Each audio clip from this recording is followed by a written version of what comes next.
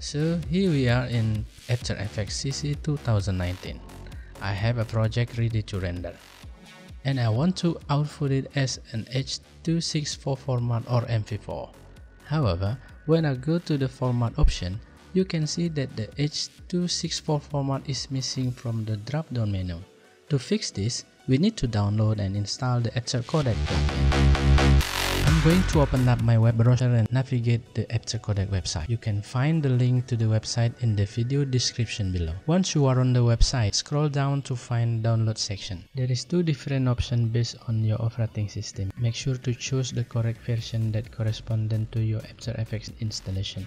In my case, I'm using Windows, so I will click on the Windows download link. The plugin will start downloading, and it may take a few moments depending on your internet connection. Once the download is complete, locate the downloaded file on your computer and double click on it to begin the installation process.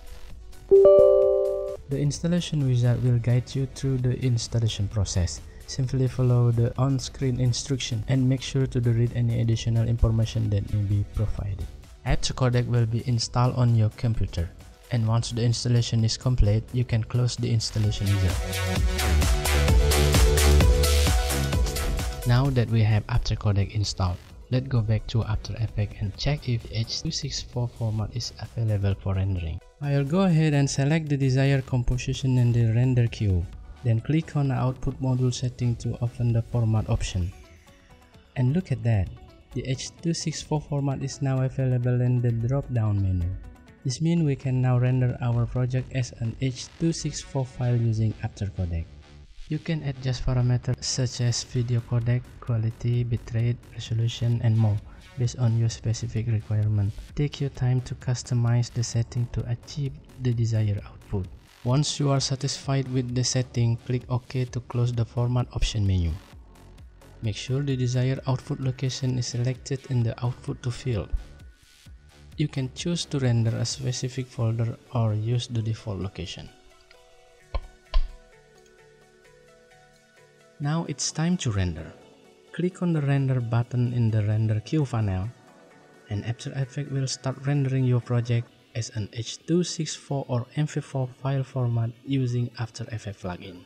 The rendering process may take some time, depending on the complexity of your composition and the length of your project. Grab a cup of coffee and sit back while After Effects works its magic. Congratulations, After Effects has successfully rendered your project to the H.264 format using After Codecs Plugin.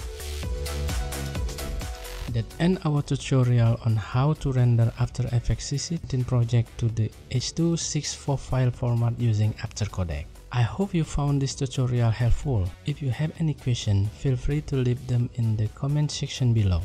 Don't forget to subscribe to our channel for more exciting tutorials and Adobe After Effects and other creative software. Thank you for watching, and see you in the next video.